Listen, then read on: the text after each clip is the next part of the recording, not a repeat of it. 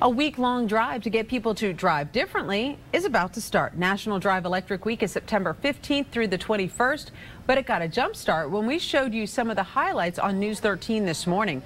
The local team and members of the Blue Ridge EV Club showed how easy it is to charge their cars. They also say the newer designs give them more room than some people may realize. And electric vehicle engineer Dave Erb says the electric engine is simply the most efficient way to power a car. I've been in this business for 33 years, and we are finally at a point where the cars are beyond ready for prime time. They're better cars than the conventional cars you might normally drive.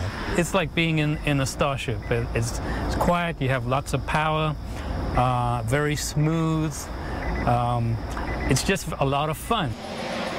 Even the Asheville Police Department is getting on board with the idea. An officer pulled up to charge his electric patrol car this morning. You can find out more about the Drive Electric Week events when you go to WLOS.com and click on News.